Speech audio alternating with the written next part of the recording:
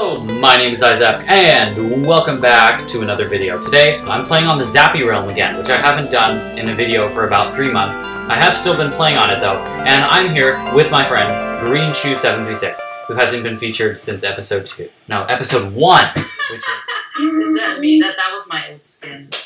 So, basically, we are extending his base, which is... Well, let me go into spectator mode. We're extending his base, which is all the way up there on his mountain, and we're making it go down into this really cool looking lush cave. So we're going to have building time lapse, and we are going to make his house and probably a bunch of other houses, and it's going to be super cool. So let's begin the time lapse. 3, 2, 1, let's go.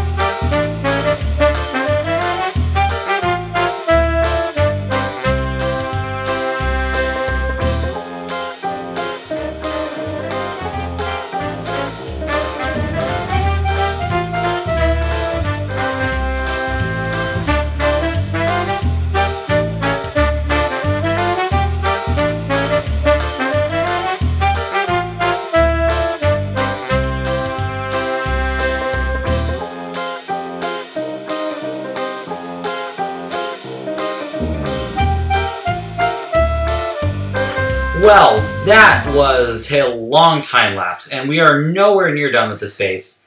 But we spent like 4 hours probably on that. But still, we're not. Yeah. Oh, 5 hours? Okay, well, we're not done. And so here's Green Shoe 736. He's the owner of this base. And we had an Epic E27 pop in. He was the one that helped us build the Atlantis Aquarium. So now, Green Shoe 736, will you like to give us a tour of your home? Sure. So this is my house right here. This is my bedroom over there. And then right here is going to be our storage room. It's going to be really advanced. But we don't have anything yet. Down here, go all the way down to my enchantment area. And this is the start to our villager hall. We cleaned it up a lot, obviously. So it looks kind of ugly right now. So all we have done for the base right now. And then this way, we can go follow the path. And we probably should trim these glow berries. But you go around here, and you come to the mines. Now, Epic E, would you kindly come over here and give us a tour of the mines? Yeah, so at the front, as you can see, there is a beautiful entryway and a nice arch with a great railway and fly all the way through here. You will see our beautiful hub area. So the story behind this is that, if you follow me, all this blue liquid is being pumped in through here, and eventually you get to this crane, this drill. The drill, it drills the mountain through, and it gets resources, and pumps them, and puts them through conveyor belts and pipes.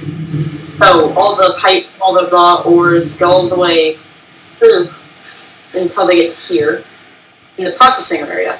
In the processing area, they follow the conveyor belts after being disposed, and come out down here, where they go through the lovely but very hot forge.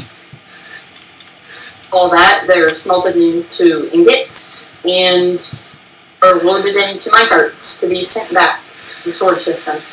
Alright, well, I think we have given, or they have given, not me, a pretty good tour of this base so far. It's kind of already pretty big, but as I said, we're still going to work on it a whole lot more, and we're probably going to make even more videos of us keeping on building it. So, we're going to build a storage area, we're going to work on the villagers, we're going to work on the mines. It's a big process, but as for today, we are done. So, I'll see you next time. Don't forget to subscribe to tune in to watch us build the next part of this awesome base. And don't worry, I will continue the Minecraft Hardcore series as soon as I have the time to do that. So, don't forget to like and subscribe. This has been Isaac, and goodbye.